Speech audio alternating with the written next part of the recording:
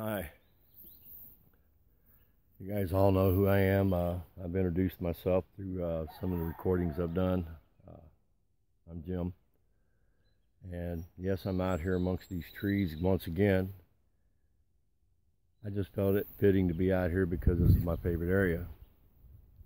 But however, I'm not here to talk about my trees. I'm here to talk about family and the things that I've seen over the years. For me personally, when I was a young man, I did get married, had kids, and got two boys, which I love very much. Now, the oldest one, we don't really speak at much. The youngest one, we didn't speak at much. But that's what happens with kids. They get older, they fly the coop, they go their separate way, they start living their own lives. And we as parents are left back behind wanting to reach out to them, have a relationship with them. And a lot of folks do have good relationships with their kids, but there's some folks that the relationship with their kids just ain't there.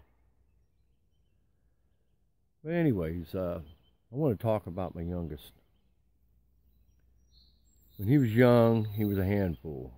A little bit rambunctious, but he was a good kid overall. And as time went on, his mother and I went through a divorce, and we kind of disconnected.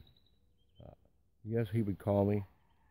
He would be talking on the phone, and I felt like he was rambling on. There's just nothing there that I was interested in.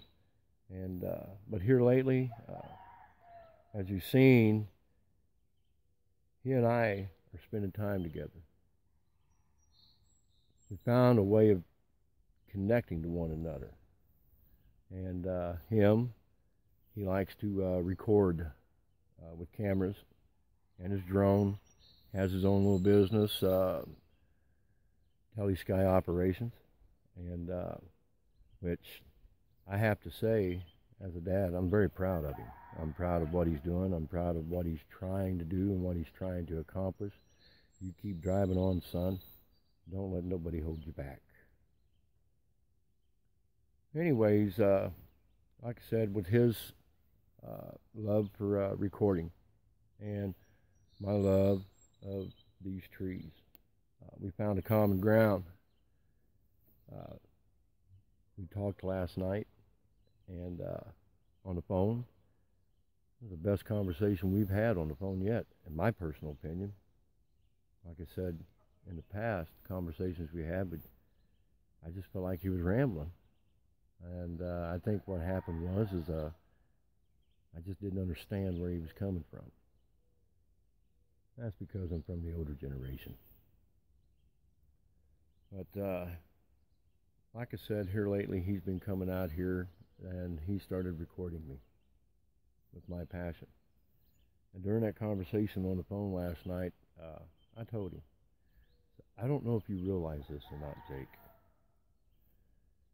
You're gaining knowledge from Dad while you're doing this. The information that he's picking up from me, looky there.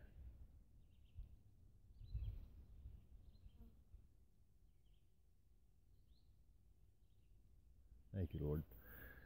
The information that you're picking up from me is a vast of knowledge that I have.